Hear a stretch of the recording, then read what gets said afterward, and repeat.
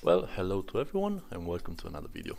Today I'm gonna show you how to use the Archero bot with the Nox player and how to make it start, stop and control it. When you open Nox player, open the Archero app. I already have mine opened. And you have to be in the world main page with the cave selected. So make sure that you have selected it before making the bot start.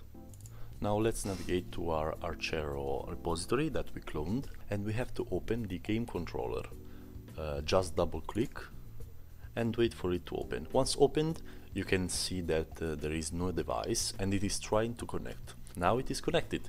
We see that the device resolution is 1080 by 9020 and it is the one used by our Nox player.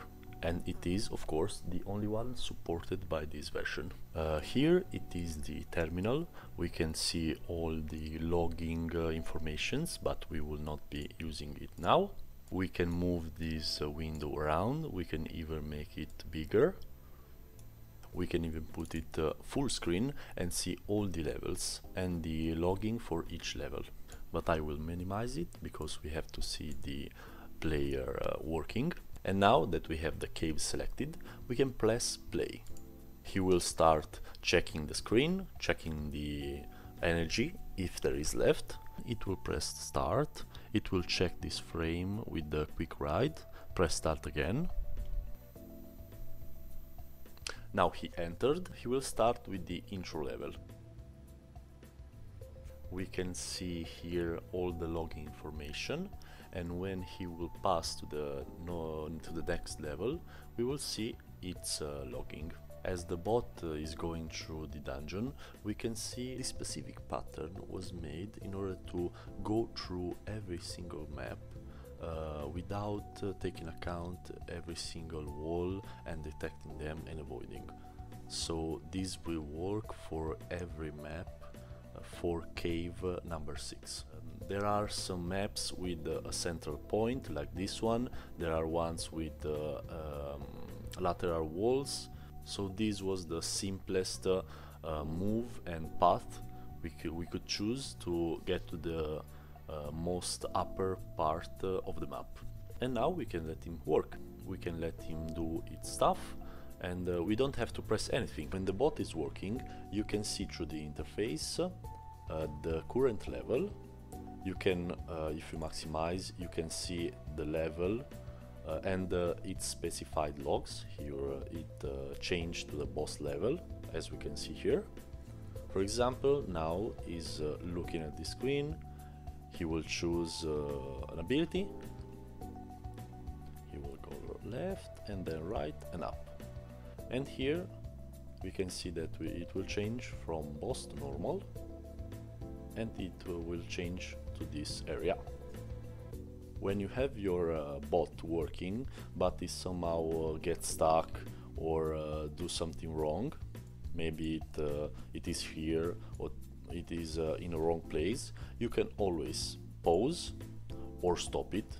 When pausing, it will keep the logging. When stop it, it will reset all the things. If you want to get back to this state, you have to manually put it in the next room. Here we are in room 6. We go ahead and we stop here. This is room number 7. We can select the 7th room and then press play again. Remember that when selecting a room and pressing play, you have to manually put it in the starting position for normal, boss or other levels. I suggest doing that for the normal and healing levels. If you are in a boss level, it is advised to go through it, defy the enemy, and then wait in the next area, then pressing play again. When we are inside the heal level, you can either use the left or right option, and you can change it from here, from the healing strategy, always power or always heal. I suggest you, if you have a lower account, to choose the always heal.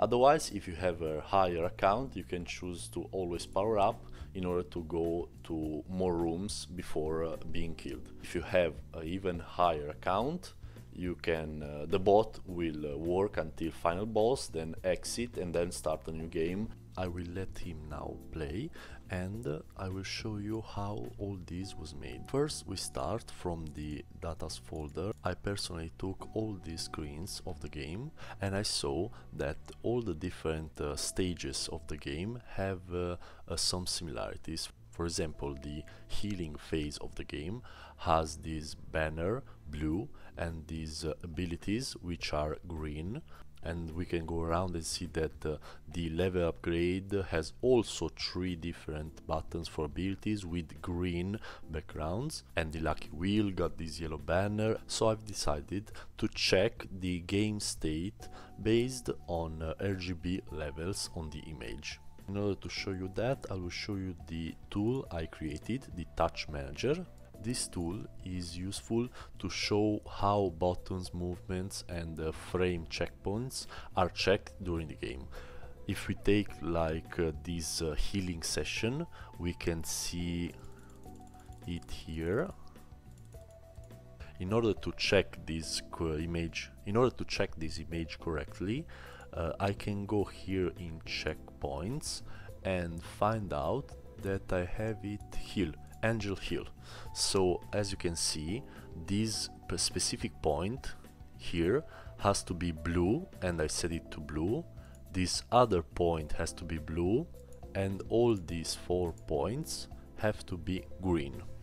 These specific RGB locations are unique in all the game. So if I take a random screenshot from the game and I want to check what is going on, the bot itself will check every single one of them, and if the RGB points corresponds with regard to a small rounding factor, then the bot will decide that now we are inside a healing angel stage of a game, so he will act accordingly.